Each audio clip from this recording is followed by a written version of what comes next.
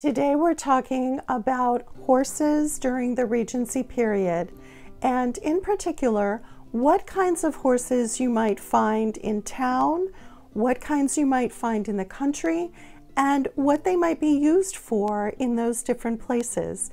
Because during the Regency era, if you wanted to get around or you wanted to accomplish something, chances were good you were going to need a horse. Hi, my name is Elizabeth Henderson and I write Regency romances. If this is of interest to you, then welcome and let's get started.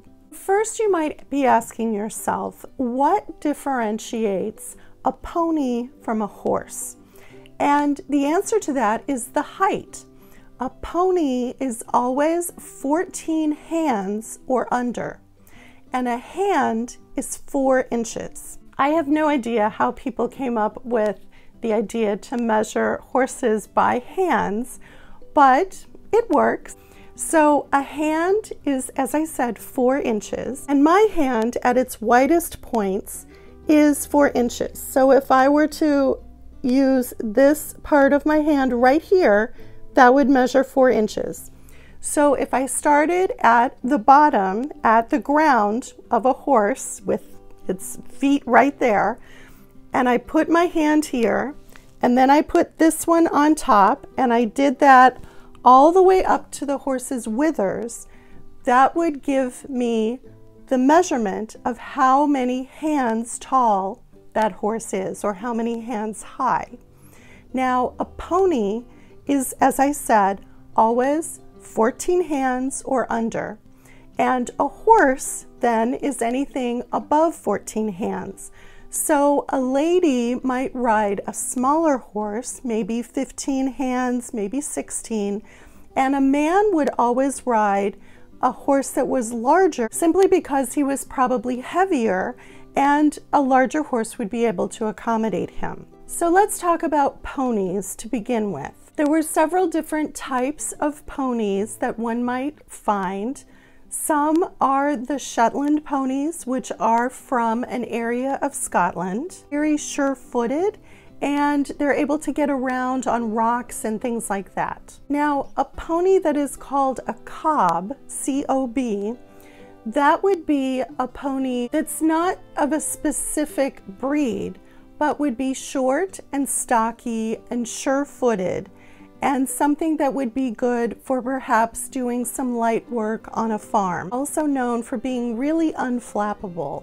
So that would be something also that might be used to teach a child to ride, or for perhaps a woman to use to pull a cart if she needed to get into town or was going to go and visit some neighbors. Now, the other small animal that might be found on a farm, and particularly might be used by someone who really wasn't very wealthy, was a donkey.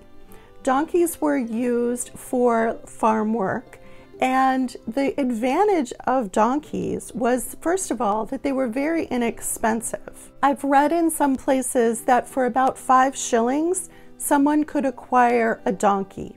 They didn't necessarily need to be fed just oats and hay, which made it much more affordable for a family to have a donkey. Now let's get into horses, to those who are above 14 hands high. One of the types of horses that would be found in the country and would also be found in the city, but around wharves and in areas where heavy things needed to be pulled, are what are called draft horses. Those breeds would be Clydesdales, Shire horses, or Cleveland Bays. Frequently, they were at least 17 hands high, making them really big and really strong. The disadvantage of a draft horse is that they are slow. So a draft horse is not something that is going to be used typically to pull a carriage where someone wants to get to their destination quickly. Also, a draft horse eats a lot.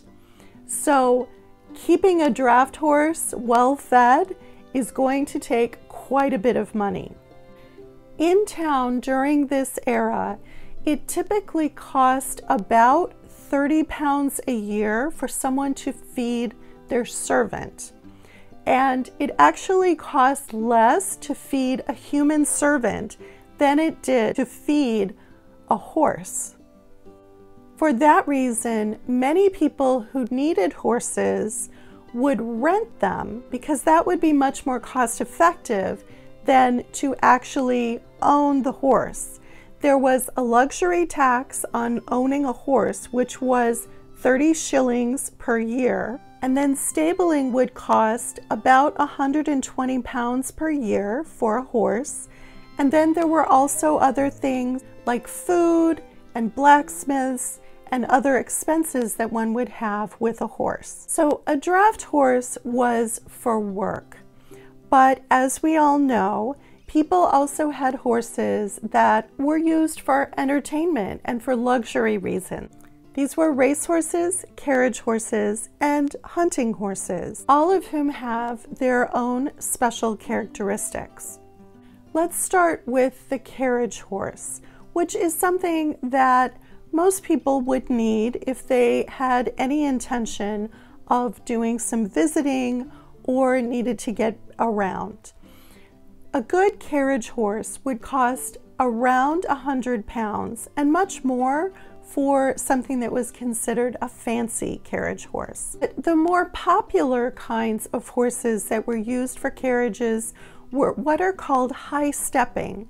So they have more knee action in the front, which makes it really pleasurable to watch them and exciting. Those would be horses called trotters. Cleveland bays were also used for carriage horses, and there was also the hackney horse. These are all types of horses that might be used to pull carriages.